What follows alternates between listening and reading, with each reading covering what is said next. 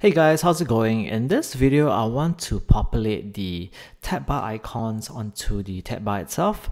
So if you can see with me over here, when I open the simulator and I come to the main part of the app, this is empty and it says item 1 and item 2. Yep, it looks pretty plain, and let's fix that. Alright, so the first thing we want to do is to come over to freepik.com. Again, this is my very recommended site where you can get some pretty good resource, and I'm going to search for home. Alright, so you can choose any of these icons over here, and I would recommend for icons to use monocolor instead of the multicolor. So I've already selected my home button already, and you can also do the same for the settings button as well. Let me close this pop-up. Alright, so you can actually download this settings button to be used as the tab bar icon as well. Alright, so on my desktop, I've already, let's come over here. On my desktop, I've already prepared the icons over here. So I have the home, and just remember that they are in different sizes. Alright, so in the 3x size, it's 75 times 75, and for the 2x size, it's 50 times 50, and for the 1 time size is 25 times 25. Alright, so if you know how to use Photoshop, you can actually resize them accordingly. Alright, so I've already prepared them already, so let's just import them into the project. Okay, so how am I going to do that? Let's click on the assets folder. Okay, open the Finder window, and let me just drag that in.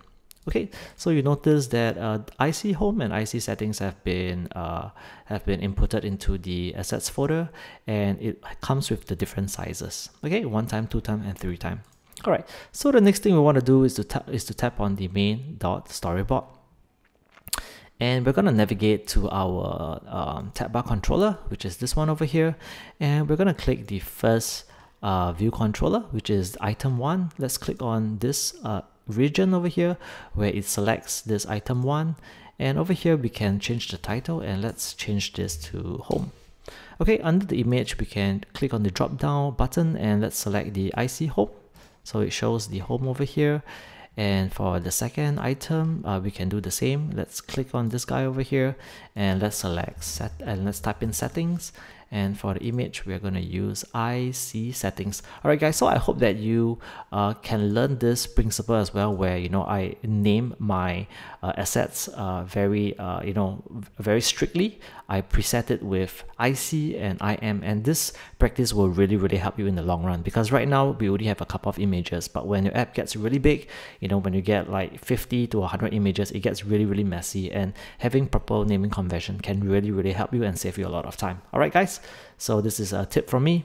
Okay, so now that this is done, let's click the play button to load the simulator, and I should see the icons loaded on the tab bar controller.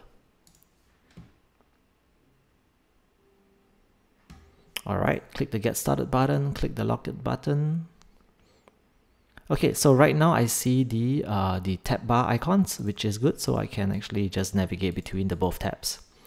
Okay, so what is the next thing that we want to do? Okay, let's see. Alright, the next thing that we want to do is actually to create the app icons. Okay, so let me just open up my this file on Photoshop. Okay, I'm using Photoshop, so I will know how to do this. If you don't have any Photoshop skills, I would recommend that maybe get a buy a course on Photoshop, because this is a very important skill. Okay, so I have this icon which I've downloaded from flaticon.com, and I'm just gonna create a background onto it. Okay, you don't have to really follow this, but I'm just showing to you my thought process of how I do this in order to set up the app icons. Okay, and I'm gonna set the background color to be white. Okay, I'm going to also just flatten this together. Hold on, just flatten this image, and I'm just gonna save this as a let me see, what am I gonna save this? I'm gonna save this as app icon. Okay, travel app icon. Okay, something like that. Okay, so now that I have this app icon with the white backdrop at the back, I can come over here. I can close Photoshop already. I can come over here to this website called App Icon Generator. Okay, let me just set it up brand new. Okay, so when you go to appicon.co, this is what you're gonna see, and I'm gonna drag this image that I've just generated. And remember that I've created the white background, because if you're not going to do that, it's going to be transparent, and if it's transparent, it's going to appear black by default on your homepage of your iPhone. All right, so I've already created this, and let me hit on the generate button, and I've also only selected iPhone over here. I'm pretty sure you can do the same for the rest, but you know what, maybe let me just select iPad as well, hit the generate button, and I have this app icon over here. Okay, when I open this up, this is what I'm gonna see. Okay, so under the zip file, when I open this up, this is what I see: the App Store, the Play Store, and this assets.exe assets over here. Okay, that comes with this. Alright guys, so what I can do is, let me just move this out of the way. Let's come over to the assets.exe assets over here, and I can just remove this app icon. I believe I can do that. And then now I can just drag this app icon set inside here. Okay, I think this should work, and automatically it populates all the different sizes of the images. Okay, otherwise, if you don't do it this way, you have to, if you are doing it manually, you have to Photoshop all the different sizes and just drag it one by one, which can be rather time consuming. All right, so now that I've performed this step, I can just run the project.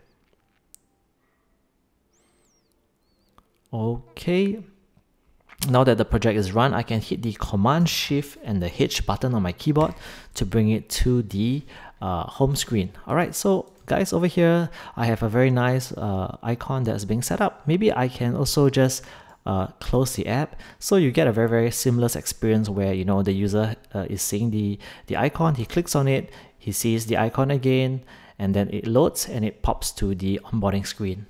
Alright guys, I hope this video has been helpful, and in the next video I'll probably be just cleaning up the rest of the app, maybe killing a couple of empty spaces and making and renaming some things, and I think that should conclude the end of this tutorial series. And thanks guys for joining with me, and I hope you greatly benefited from the teachings over here. Cheers!